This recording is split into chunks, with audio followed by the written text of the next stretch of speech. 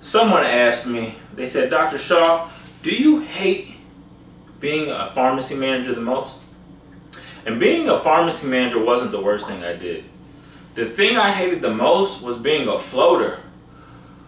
Oh man, there is nothing worse than being a floater pharmacist. At least for me it was. Because they'd always have me go to terrible stores, man. I remember every time I'd come in the morning, there'd be like 8 screenshots stapled together with shit circled on every page with arrows pointing to the circles. I'm flipping through it like, what the hell is this, a treasure map? Look, unless this is the map that tells me how to get the hell out of retail pharmacy, I'm not reading this. You come in the morning, they couldn't find a prescription last night, so the pharmacist the night before took like 6 prescription pads and wrote an essay on each and stapled it together. I'm trying to read that like a damn murder mystery. It's too much.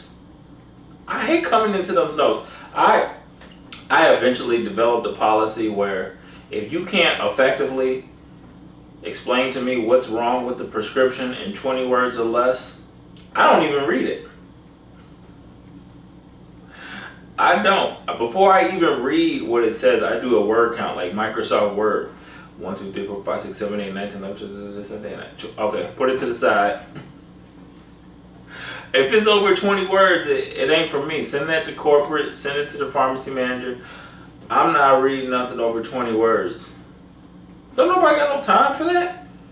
You know, when you come in the pharmacy, you gotta log in, you gotta do temperatures, you gotta do counts, you gotta check the email, you gotta make calls. Ain't nobody got time to be trying to figure out what somebody else wrote the night before. That's how you get behind. Shoot.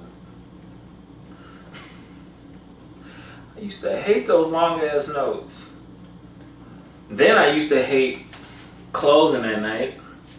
Because either when you close, either you were working by yourself because somebody called off and they don't even tell you, or when you're working at night, they give you the worst text or somebody brand new. Either way, it was going to be terrible. And I can always tell when I walked in the pharmacy if I was working by myself, because I'd come in and say hello and won't nobody make eye contact. You'd be like, hey, how's it going? They'd be like,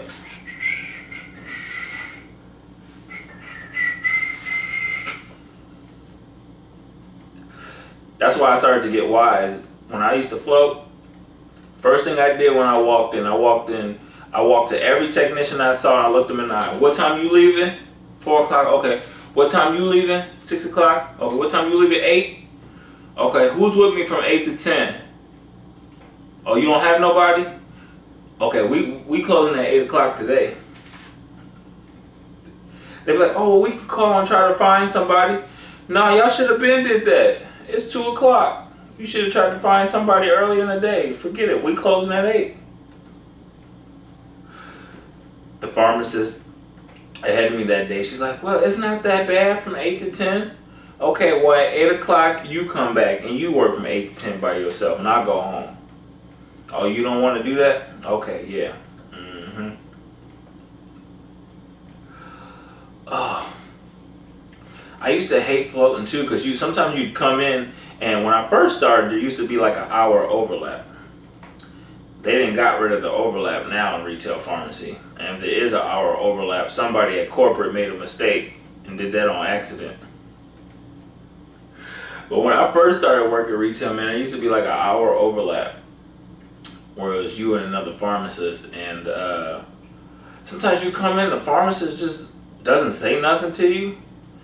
I remember one time I came in, I said hello to the pharmacist. She just put her hand up, didn't say hello back.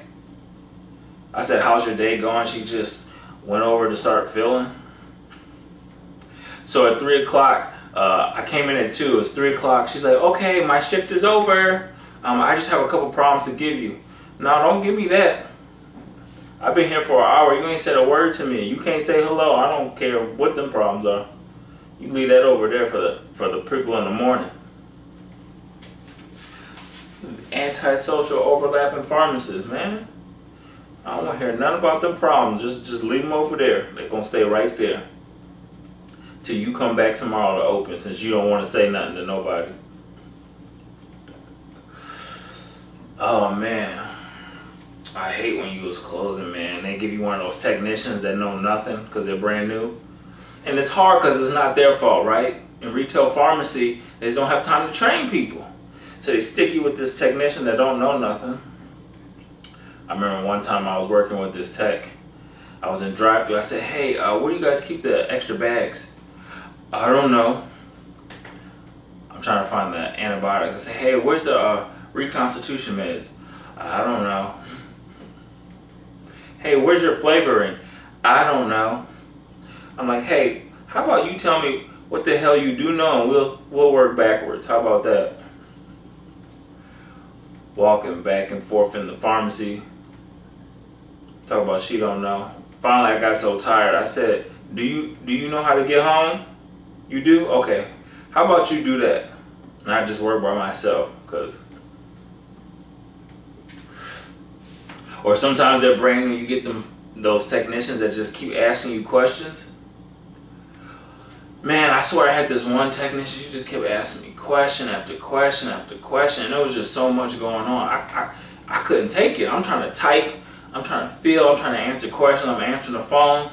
She just asked me question after question. Finally, I found some Scotch tape, and I put some tape down. I told her, I said, look, don't you cross that line the rest of the day, okay?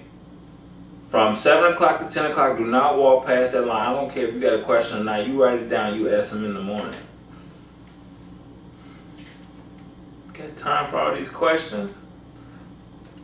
I think the worst type of technician I hate working with are those techs that need your help, but they don't say nothing. They just stare at you. I remember one time I had to close with this technician. I'm on the phone and I'm waiting for the other pharmacy to take me off a hold. So while I'm doing that, I'm typing, I'm holding the phone. I just look over and she's just staring at me. So I keep typing. I type a few more prescriptions. She's still staring at me. I say, can I help you? She's like, oh, I have a question, but I can wait. I see that you're busy. No, you cannot wait. We already got enough waiters, okay? I don't need another waiter. Come on. You gotta talk to me. I remember it was 9 o'clock and we still had 50 prescriptions to fill. And I'm filling. And I could just feel somebody was just staring at me, you know? So I turn around and it's this technician. I said, girl, how long you been standing there? She's like, about 5 minutes. I said, you been standing there for 5 minutes and didn't say nothing? She goes, well, I see that you're busy filling. You can keep filling and I can ask you the question when you're done. Girl, this is retail pharmacy. We don't ever get done filling. There's always going to be something to fill. I wish you'd say something, Helen Keller. Walk around the pharmacy like Helen Keller.